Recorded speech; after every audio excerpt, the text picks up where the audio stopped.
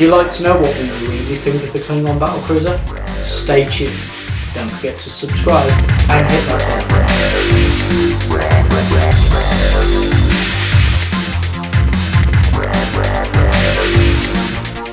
Hi and welcome to Geekology. I'm David. I'm Sven. And tonight we're going to review the Star Trek, the official Starships collection by Eaglemoss special 2009 Klingon Battlecruiser. So Sven, would you like to commence with the magazine and I shall open up the box. Okay, so Klingon Battlecruiser from Star Trek 2009 special issue. This is a D7 class battlecruiser. Yeah, more or less. Okay. If we assume this is what a D7 battlecruiser looks like in the alternative universe, fair enough. What it's not is a Klingon Warbird, which is what they call it in the film. Even though there was cutscenes where it was called a Klingon Battlecruiser with them surrounding the Narana. Yeah, but cutscenes don't count because otherwise the film had a plot. And Nemesis would have been 10 times better. Oh, Nemesis would have been, yeah. Operational 2258. It's in the Kelvin timeline and is also referred to as a Klingon Warbird. Okay. We also get to mention the fact that it has a cloaking device. So they must have stolen that from the Romulans early. And photon torpedoes. It is, quite frankly, a blindingly obvious mix-up of the D7 Battlecruiser and the Klingon Battlecruiser, but with a paint job from the Watcher, I would argue. The magazine might give you that, the model wouldn't. Never mind, come in. It's metallic, though. It's very metallic. There we go, there's some, I mean, look at that. That's the Katinga, that's this new version. Yep. That's quite cool. Yeah. There's so many callbacks. Yeah, I'll agree with that. I'll give that. There's some work done on it. It's got earlier D5 type rear end to the in that design. That they went back to more D7 type on the actual model, didn't they? Mm. I mean, they keep doing this to actually keep comparing it. The concept in the magazine. Yeah, I'm totally on board with this. Okay. I'm feeling slightly different with what I'm holding in my hand. Let's see why. Finish doing the magazine and we'll look at some of these shots. They're glorious. Yes, they are. And then the evolution of the Battlecruiser. There's the Katinga from the motion picture. More Katinga. The Negvar, the Vorcha, and the various variations that are in Enterprise. Right. So I will present it to your understand, and you look at it, and then we can discuss it in an intelligent fashion. Okay. Right. There are paint applications missing, which are blindingly, gloriously sticking out like a sore thumb. Yep. Could they not have bought some red paint this week? Yep, they also couldn't afford clear plastic or green plastic for the nacelles. Ooh, that's a shame. This is a special. Yep. Okay, we've got a little bit of clear plastic at the back for our impulse engines. Well, there's two little yellow bits instead of being red. Yeah, okay. Yeah, so they're off. Okay, I'll accept that they're off, but they're ugly. Yeah, we'll give you that. Those should be red. Right, we should have a bit of red paint there, I would argue. Yep. There should be a bit of red paint or something going on with that torpedo tube because that's irritating. Yep. The fact that it's not even whole. No. Why is that not a hole? They just put a metal ring in it. It needs to be drilled in and a bit of red translucent plastic put in it. That would have made it so much better. Oh, you know what? I'd be happy if there was just a hole and a black dot at the end. Yeah, okay. And then the rear torpedo tube. This is the artwork. This is the artwork that we have to go from. Yeah. For this model, okay? Because we can't go from that, which is a shame. Why? All right, we'll go. I'll tell you what. We'll go for a mix for the two, shall we? You tell me what's bugging you, and I'll tell you what's bugging me. Torpedo tube. That's pretty much it from the front. From there, not a great deal, except for the lack of translucent plastic inserts in themselves. Okay. From the rear, it's the torpedo tube and the fact that the impulse engine should be red. Okay. Other than that, I've not got an awful lot to say. Alright. From join lines are kind of in a place I'd expect them to From my perspective, right. This is a really shiny metallic. Yeah. Yeah, no. Why? Because it shouldn't be shiny metallic. It should be... Why? It looks like the wrong green. I'm not convinced of that from what it looked like on the screen. Okay, that's fair enough. I think it's too bright. Okay. And I think the shiny metallic is knocking it off. I like the design. That's fair enough. Because there is two. I mean, there's two-tone. There's three. Yeah. There's 3 tones of green going on there, and just none of them for me are right. Okay. This join line across here is. I mean, I can get my fingernail in that. Oh, that's not good. That's look. My fingernail slots in all the way. Yeah. That's no. So I'll start from the front and work my way back. As you picked up the torpedo tube. Total fail. That's an epic. That's almost, well, it is unforgivable. Okay. It's like an iconic part of that ship. Now I appreciate that the windows on here are minute, but picking out great big sections in a lighter green is not the way to do that. And also, this quite clearly shows you 2 runs with an extended piece out, where that is not here. What they've done is just put an extension out, and so that it just doesn't work. No light piece there. Same for there. Yeah. Okay. Same for the neck. They've just put a mustardy yellow thing instead of a light. So you could argue that maybe that's what they've gone for. Instead of having raised bars there and then a light effect, they've gone with just putting a couple of pieces in and then painting it yellow instead of actually having extension pieces down. I'm presuming that must have been trickier for moulding, but from my perspective it looks sloppy. Here you can quite clearly see 45-degree angle from the neck down. Yeah. Here you can quite clearly see flat bumps. Yeah. Then we'll move on to these weapon ports here. No light, no grill, no anything, just it's smooth. A bit of yellow paint might help. Yeah, they could have splattered some of the yellow paint they used there into that section. Okay, the wings on here quite clearly show 3 different colours. They've done that in a different tone. Lighting under here, nope. I would also argue there and there, no and no. Now, if you look under the wing, there is a weapon port. There is shown there. Yeah. I don't remember it being shown on the topographical view, but it is shown here. Unless I'm very much mistaken. That's a concept shot. So okay. That one. Shift through to. I think they're all concept after that. I think we need to stick with just the front one. Oh, see there. Yeah, you go. Perfect. Weapon, no weapon, no weapon. Right.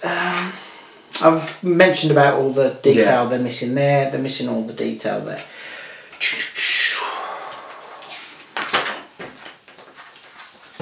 Now I must say I am doing 90% of the ripping this apart from the magazine because I barely remember the scene in the film. Just he was eating an apple. Does that help? No, but what I'm saying is it was very, very quick. So unless you went, I really like the Klingons, I want to see every part of the ship, it's not necessarily going to stick with it. So I'm hoisting them on their own petard. Yeah. Okay, right, we'll get to the nacelles. No gridding, no translucent plastic, barely a colour change. Inside and out. And then they're missing details like the baffling just there. Yeah. Yeah, no. So they've missed a load of detail out on the nacelles. They're missing weapons that they quite clearly show here. Yeah. They're missing paint applications. I really wish we had a decent view of the underside. They've only given us this one here. But it just, no, I'm so underwhelmed with this model. Love the art. The magazine is beautiful. The artwork is glorious. But this is not... The aft view really isn't helping it either. It's just... no. Oh, I tell you what. if you're gonna, so I'm not being funny. Not being funny. I'm not gonna pick up little tiny windows. I'm not gonna pick up great big weapons that are missing. I'm not gonna pick up the nacelles. Let's look at the bridge. Bridge. Oh look, I've got a dome. Yeah.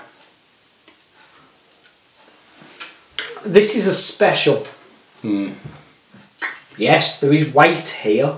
I don't buy my models on how much they weigh. I buy them on how pretty they are. And too much wrong, too much missing. I'm so... To be brutally honest, I wasn't that excited when I heard there was going to be another movie one. And then I was like, no, you know what? They edited most of the footage out from the film. It's nice that this will live on, and it's been... Oh, actually, you know what, Sven? I've only just realised. Okay, see these little blob nodules there? They're actually meant to be sticky outguns. Yeah. I would forgive them for lying them down, because that would probably be quite hard to do. It's... I don't know. I mean, from my point of view, there's... Considering the Katinga class is so etched into our memories, and all of the detail that made it from the Katinga to this is going to stick out. The lack of the sort of cross grid on the bridge is annoying.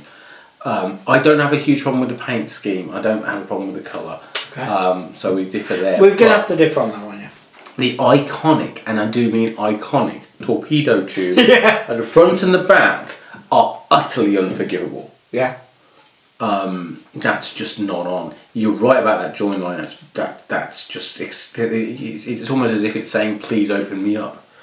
That's good. Maybe I'm put on the proper colour for the engines. The impulse drives, the impulse outlets are yellow and should be red.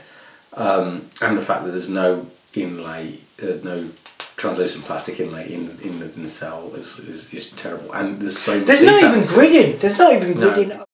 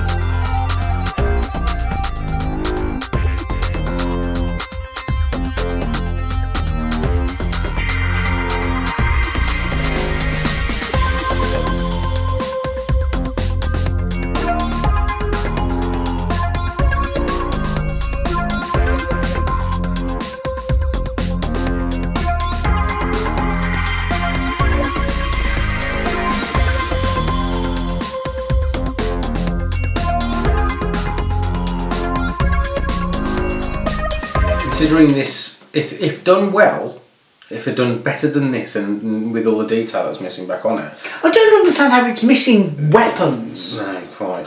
It's missing 2 weapon arrays. I mean, the Katinga class is iconic because the D7 was iconic. The D7, I tell you what. Don't mess this up. If you released a D7, there was just the shape and no detailing whatsoever, just the shape and everything was smooth, you would still have, even me, I'd go. Yeah, fair enough. Because it's an icon. This is not an iconic ship because the film was heavily edited. Yeah. It is something for the Klingon fans. Fair enough. And I was quite, because I didn't have the second release movie Enterprise because I didn't want it in my collection. I just couldn't. No.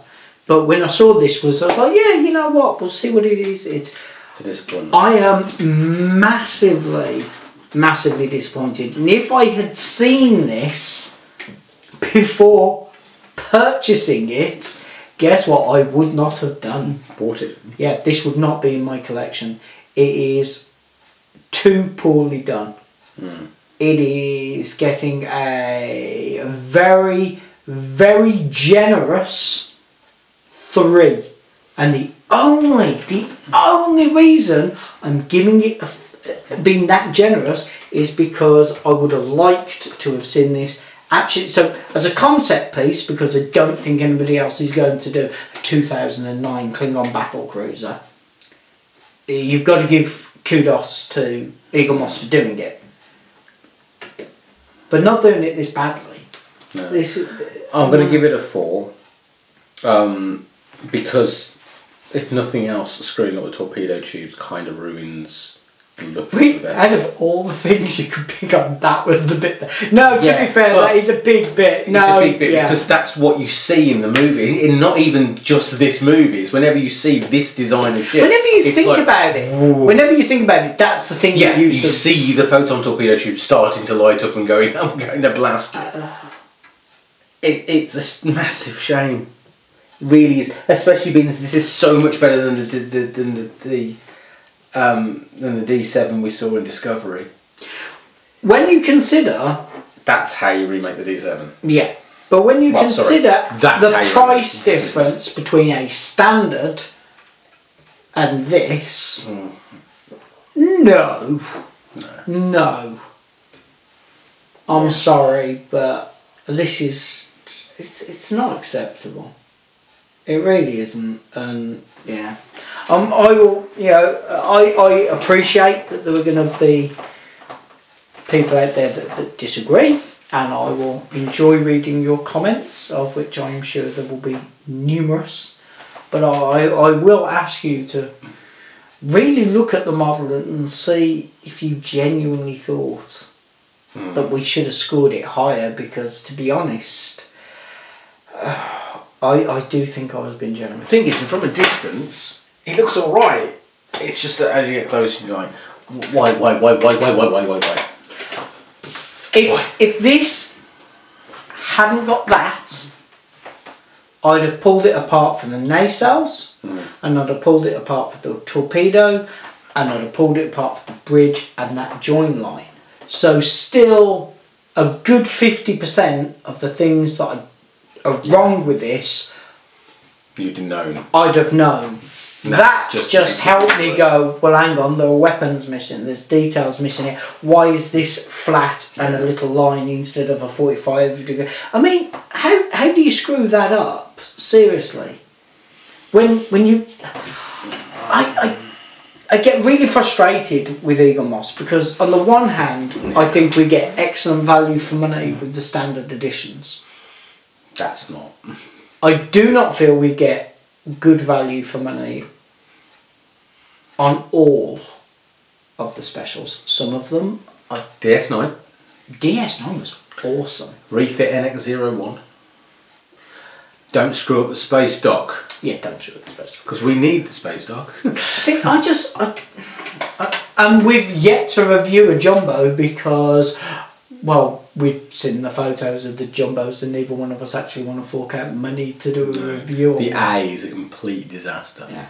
Utter disaster. It's got the wrong bleeding... How would they step up in size? And screwed up. Do they? I don't understand it. So, images have been released of the B, I believe. I'm trying not XLB. to. No, not in a million years. Hate that ship. No. Do not screw up space dock. It's bad enough the one after this is going to be the Kobayashi Maru, and I'm betting that's screwed up as well. Oh, okay. I've got to make a minor confession here. The Kobayashi Maru is next. Yeah. In the special range. Yeah. Okay, I have to ask you a question here. And it's a 2009 Kobayashi Maru from the sequence this was in. Shields at 60%.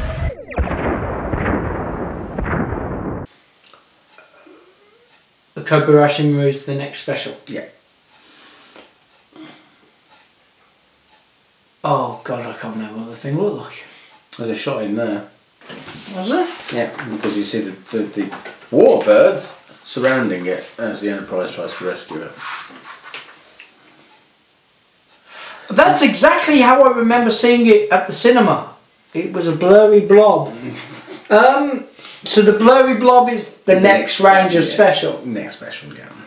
And then it's space dock after that. How many requests did they have for the Kobayashi Maru to be a special? I don't think it's a request situation. I think it's a Paramount having making a license requirement or some kind of a thing. You know what? I am not. Yeah, I've got to watch the film again to. Okay, I will watch the film again. I will stop clicking through. Don't like to lose. Well, yeah. Can't believe there's no way to survive it. Yeah. Alright, you know what? Those are our comments.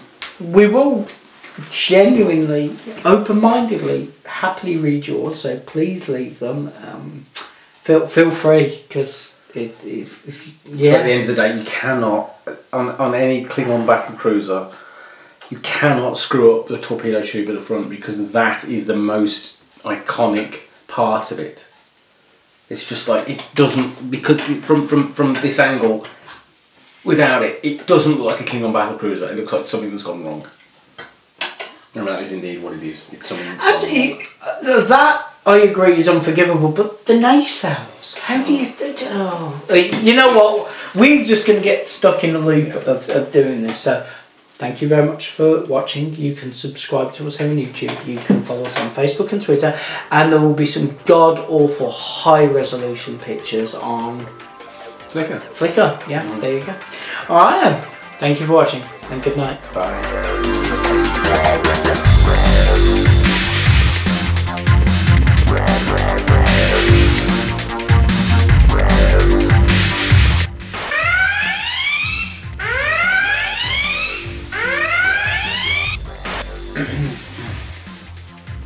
What happens when you take a Katinga class, a D7, and some green paint?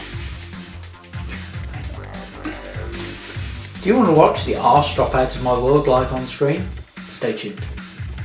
I don't know why I said that at all. That was just, that was not funny. That was so not funny. Okay, so 3, 2, 1. No, that's not funny either.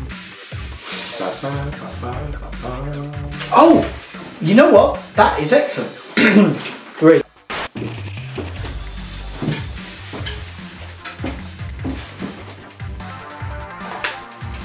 All good? Yeah. You're really desperate to make sure I don't get any punts out of you, aren't you? What? Punts. Oh! No, there's no sexual thing. I'm suddenly... Oh, I want to punch. Milky. Lovely. Milky. I had a bath in milk once. I was in it for 5 days. Then I couldn't get out. I was stuck in 100 weight of cheddar. They did like 5 jokes that entire season. It's the only one he remembers. You see that dog food?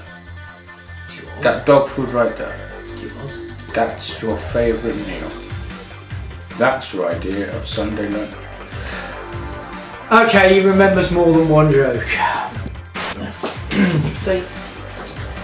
So, let me get this right. We're 2 sad gits in our 40s who reminisce about a TV show that's 50 years old, bitch about companies that can't get things right, and yet you're quoting a comedy sketch show that only aired in England in the early 90s. Yes. Okay, good. I just wanted to check we're up to speed. Hi and welcome to Geekology. This is a lot like your leg, it keeps breaking. Breaking news. Here's a leg. Should we have a go at this one now? Yes. Alright, let's hope the camera fucking agrees to be part of the team. 3, 2. Hi and welcome to Geekology. I'm doing... This is the best model I've ever seen. Stay tuned and don't forget to hit that bell. No, I didn't do the subscribe. 3, 2. Subscribe and hit that bell. I'm disappointed, and Sven's showing me why. No. 3. How about 2. we do Klingon Battlecruiser? Okay. Way to rip apart a Klingon Battlecruiser? Stay tuned. Now they won't need to watch any of it. Yeah, that's not good. 3, 2, 1. What do I really think of the Klingon Battlecruiser? Stay tuned. Don't forget to subscribe and hit that bell. Or maybe even what we think of it. Yeah, I was about to say, shall I have another one of those that doesn't make me sound like a prick? 3. Good luck with that. Yeah, I think we've got about 5 We haven't years got that of much footage. We ain't got that much footage. 3, 2. Yeah, that was it. Especially with me going.